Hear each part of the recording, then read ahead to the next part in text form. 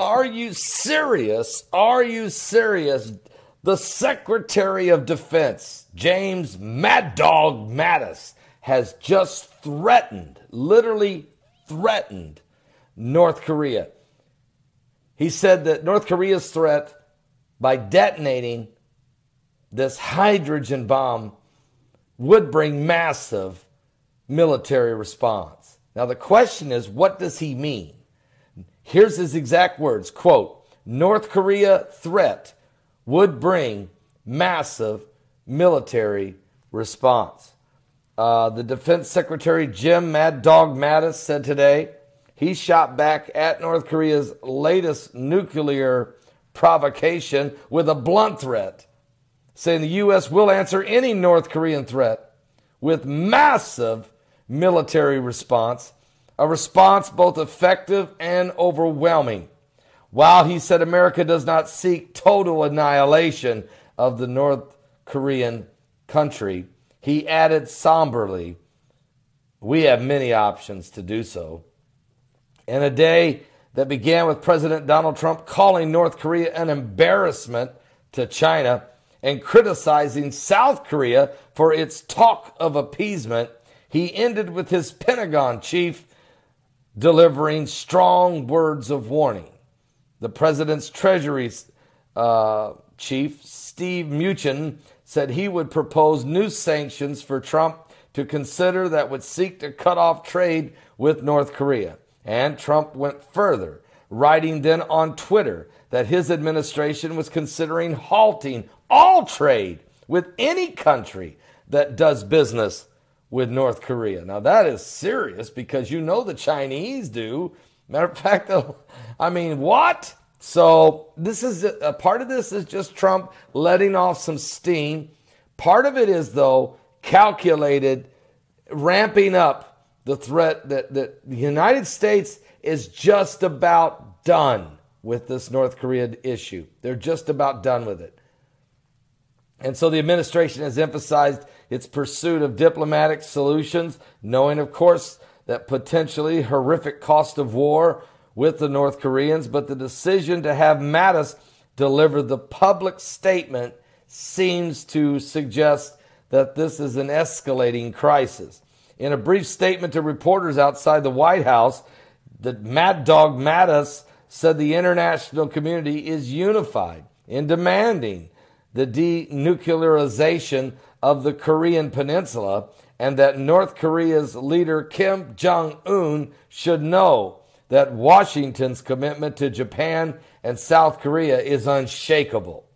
Now, with General Joseph Dunford, the chairman of the Joint Chiefs, at his side, the Secretary of Defense, Mattis, said any threat to the United States or its territories, including Guam, or any ally, will be met with a massive military response. A response both effective and overwhelming. Those words alone were within the usual bounds of U.S. commentary on answering North Korea aggression, but he seemed to take it a step further with the reference to total annihilation. Now, the Mad Dog, who did not take questions from reporters, said the president wanted to be briefed on each of what Secretary of Defense Mattis called many military options for action against North Korea. And he did not mention any specific options, but his comments suggested that they discussed everything from a show of force, such as an overflight of the peninsula by U.S. bombers, to the latest war plan for destroying North Korea's weaponry and eliminating its leadership, regime change. So Kim Jong-un should take heed of the United Nations Security Council's unified voice. All members unanimously agreed on the threat that North Korea is posing and remain unanimous in their commitment to the denuclearization of the Korean Peninsula, because we are not looking to the total annihilation of the country, but Mattis says, but as I said, we have many options to do so. And of course, there's more that was discussed as well. I'm going to bring out all of this information on the North Korean crisis and on Hurricane Harvey and Hurricane Irma and the Yellowstone danger zone, the earthquake crisis in Idaho and how it's affecting the Yellowstone supervolcano. And we had an asteroid, folks, just now discovered it, and it's going to go by the Earth. It's going to part your hair if you have any.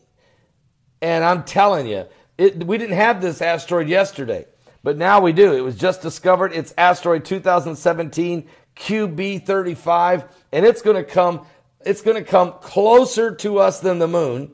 It's going to miss us by about 200,000 miles. But this thing, we didn't even know it existed. It's a small 5-meter rock. We just spotted it, and it's whizzing by that close.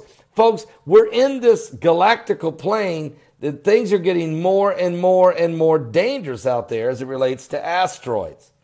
We're going to have a deep impact.